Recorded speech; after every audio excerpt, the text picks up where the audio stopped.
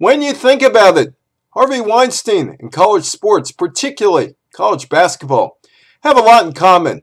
Weinstein's production company partnered with television networks which have news departments that are supposed to investigate whispers of bad behavior and impropriety. But Weinstein made the networks a lot of money, so the whispers continued unchecked as money mattered. Television news departments ignore important stories that threaten the money pipeline. The same can be said about the college basketball industry. There should be a cloud hanging over the 2017-2018 college basketball season with the arrest of people and an ongoing federal investigation into the legitimacy of the business and perhaps whether college basketball is a bona fide competition.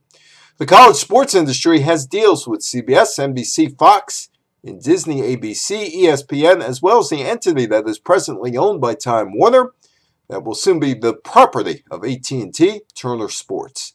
Those 5 companies happen to control most of the flow of national news on TV. It's unlikely that any of them want to upset their college sports partner because there's too much money involved to report on how children are identified as top-flight basketball players as preteens and shoved into a sneaker program at some major basketball camp and become the property of the sneaker company. Those children, by the time they are 17, are pushed into the sneaker company's college basketball partner. It's been going on for years. Anyone around the college basketball industry can tell you about the practice.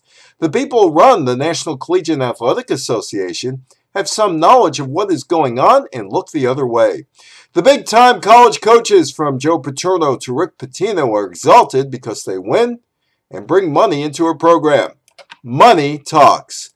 I'm Evan Weiner for the politics of sports business.